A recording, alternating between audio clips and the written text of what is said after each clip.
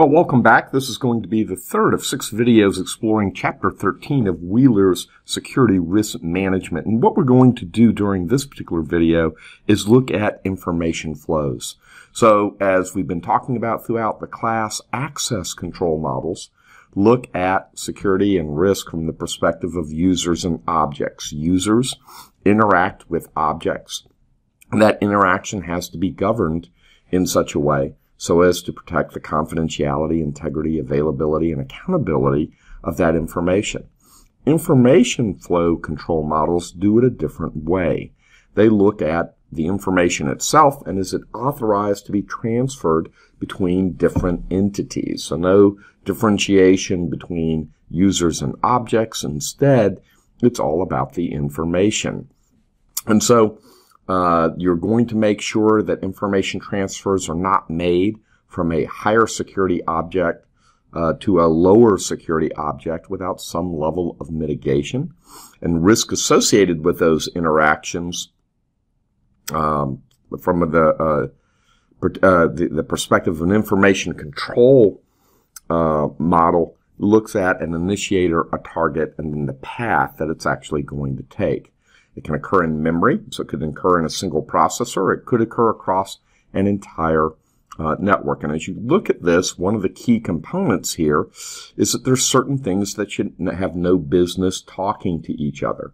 So, for example, Internet of Things devices, if they're storing on-premise, typically don't need to talk to the cloud other than to get patches occasionally, and you want to mediate that step. So you want to protect those devices so that there's not just open access to the network or to the internet where those devices are being attacked all the time. Instead, you want to protect them.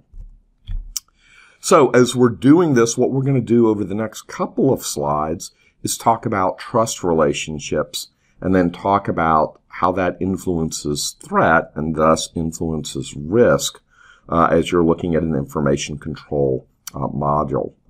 And as we're doing that, here are the three. We're going to look at the type of initiator and look at the threat associated with a human versus an automated initiator. We're then going to look at the endpoint medium or how it's being sent across. Is it internal versus external or intrazone versus intrazone? And then we'll look at privilege level. Is it basic, privileged, or management? So this is kind of our guide of how we're going to look at information flow control model. So as you look at the type of flow initiator, the book differentiates between two, human and automated. And in this particular case, you can see in the little graphic over there that the human is least trusted, where an automated flow is actually most trusted. Why is that? Because you can gather additional information about that automated flow. It's likely to originate from an established endpoint. It has more predictable traffic, especially in terms of time. It doesn't make typing errors. And typically, because we know more about it, it's less threatening. Now, that doesn't mean that the attacker isn't going to use an automated flow as the mechanism for launching the attack.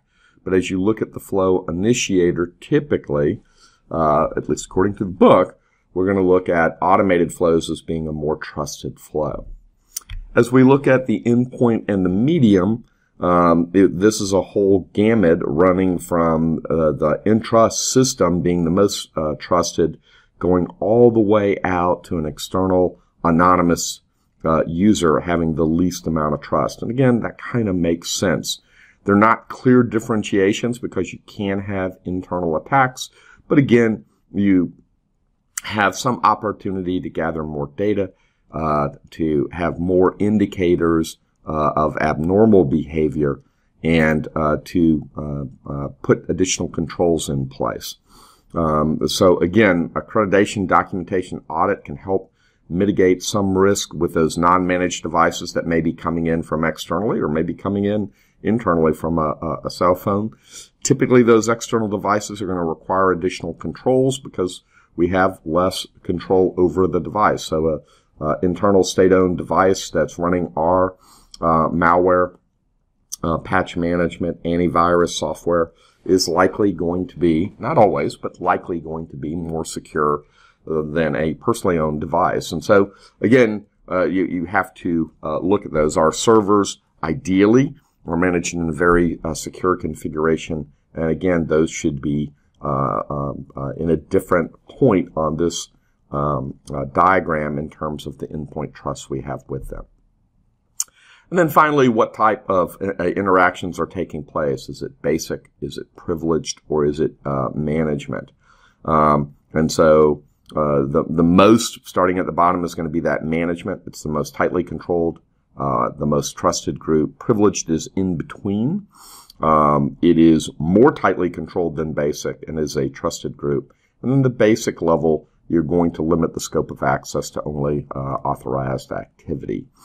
All right, well, very good. That brings us to the end of this third of 6 videos. We very briefly explored information flow as a different control model, introducing the topic. We've looked at different components of trust associated with this and associated with making threat decisions.